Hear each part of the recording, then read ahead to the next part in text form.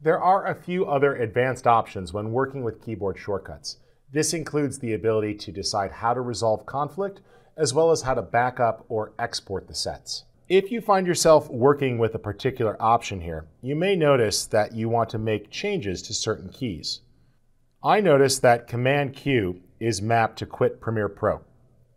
If I try to assign another key here, such as Command S, it tells me that this is currently in use for save. Well, it wouldn't be a good idea to map the Command S save command to the quit functionality, although you can actually do that. I can choose to undo, and it removes it from the current command. Let's try that again here. This time I'm going to drag it onto Command S, and you see that it swapped that out. Again, it tells me that that was previously used. If I clear, it leaves the key empty.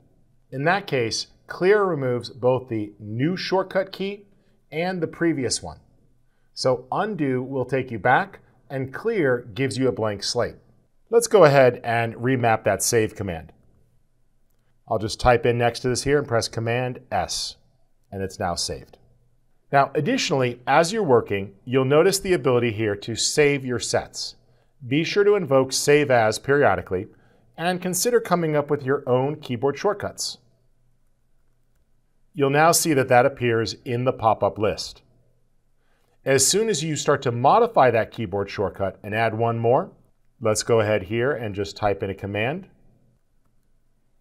I'll do maximize active frame, and I'm going to map that to F2. There we go. You'll see that it continues to modify that set, which is great. On the other hand, if you're working with one of the default presets here and you were to modify that, you'll see that that switches to custom.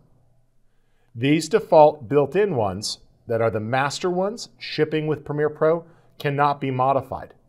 However, you are free to modify your own ones. So if I were to map this here to the keys, there we go. I did it there. And now I were to switch and switch back, you'll notice that those changes were not saved by default. However, you can freely modify these and they'll be stored temporarily. If you decide you want to permanently save it, make sure you click Save As and click OK. And then confirm that you want to overwrite. Additionally, while you're here, you have the ability to copy to your clipboard. This will place all of your keyboard shortcuts on your clipboard.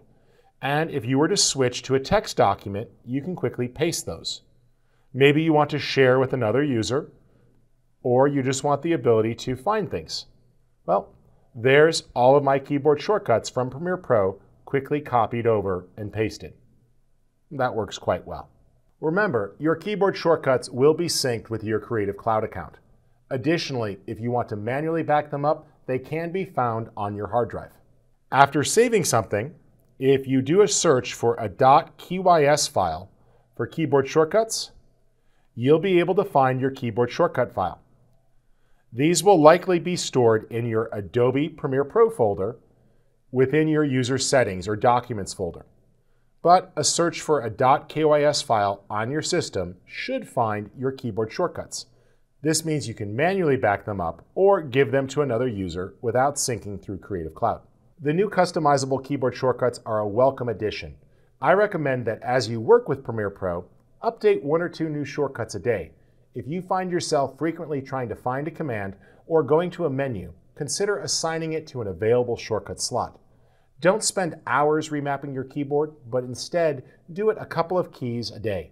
That way you can learn the new shortcuts as well as evolve over time to how you naturally edit.